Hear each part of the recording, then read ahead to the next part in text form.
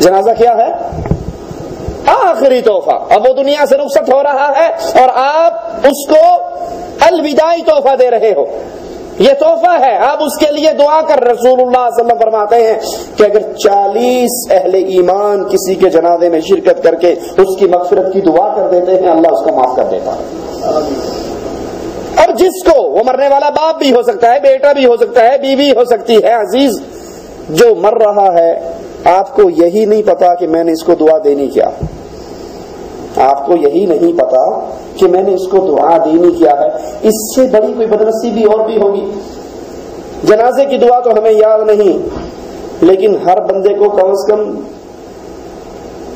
Indian فلموں کے 5-5 گانے تو یاد ہوں گے. اللہ کے لیے سوچو, ہنس کے میری بات کو ٹالو نہیں, اس دل میں غور کرو. موت تو ہمارے پیچھے لگی ہوئی ہے, آج آ جائے کل آ جائے. میرا باپ مر کے میرے سامنے اس کی لاش پڑی ہے اور میں اللہ اوپر کہنے کے بعد خاموش کھڑا ہوں, مجھے پتہ ہی نہیں کہنا کیا ہے. اس سے بڑی بدنصیبی کوئی اور بھی ہوگی. باپ کو میں آخری دعائیں نہیں دے سکتا, ماں کو آخری دعائیں نہیں دے سکتا, بیٹے اور بہن کو آخری دعائیں نہیں دے سکتا. کیا وہ دعائیں جو 5-7 دعائیں ہیں وہ ہمارے لیے یاد کرنا اتنا ہی مشکل بن گیا ہے؟ اللہ کے لیے نماز کی کتاب خریدیں, دعاؤں کی کتابیں خریدیں اور پھر اس کو یاد کریں. پہلی دعا, اللہم اغفر لحینا ومیتنا وشاہدنا وغائبنا وصغیرنا وکبیرنا وذکرنا وانثانا. اللہم من احییتہ منا فاحیہ علی الاسلام ومن توفیتہ منا فتوفہ علی الایمان. اللہم لا تحرمنا اجرہ ولا تفتنا بعدہ. جس کا سرسری ترجمہ یوں ہے, اے اللہ بخش دے ہمارے زندوں کو اور ہمارے مردوں کو, ہمارے حاضر کو اور ہمارے غائب کو, ہمارے چھوٹوں کو اور ہمارے بڑوں کو, ہمارے مردوں کو اور ہماری عورتوں کو. اے اللہ جس کو تو زندہ رکھے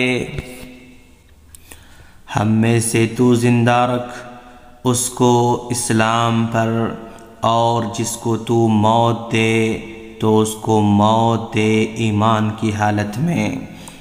اے اللہ تو ہمیں اس کے اجر سے محروم نہ کرنا اور ہمیں اس کے بعد گمراہ یا فتنے میں نہ ڈالنا.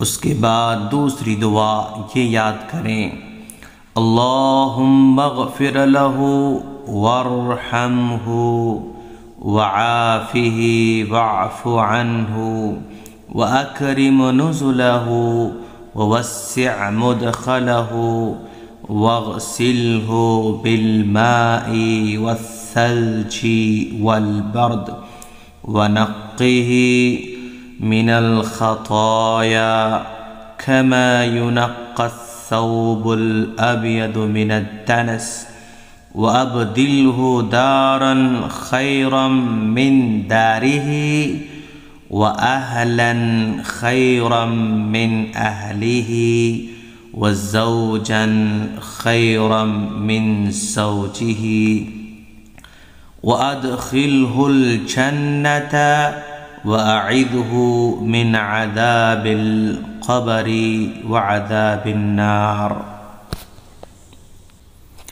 جس کا ترجمہ یوں ہے, اے اللہ تو اس کو بخش دے اور اس پر رحم فرما اور اسے عافیت دے, اس کے گناہوں کو معاف کر دے اور اس کی اچھی مہمان نوازی کر اور اس کی قبر کو کشادہ کر دے، دھو دے اس کو پانی سے، اولوں سے اور برف سے، اور گناہوں سے اس کو پاک کر دے،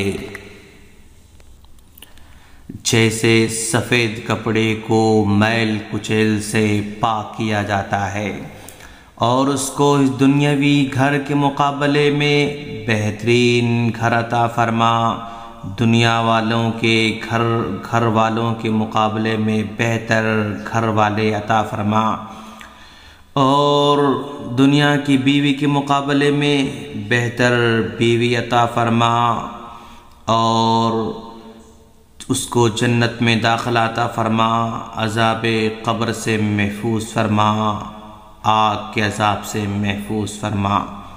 ناظرین، یہ دعا یاد کریں اور جنازے کی نماز میں ضرور پڑھا کریں۔ السلام علیکم ورحمۃ اللہ وبرکاتہ۔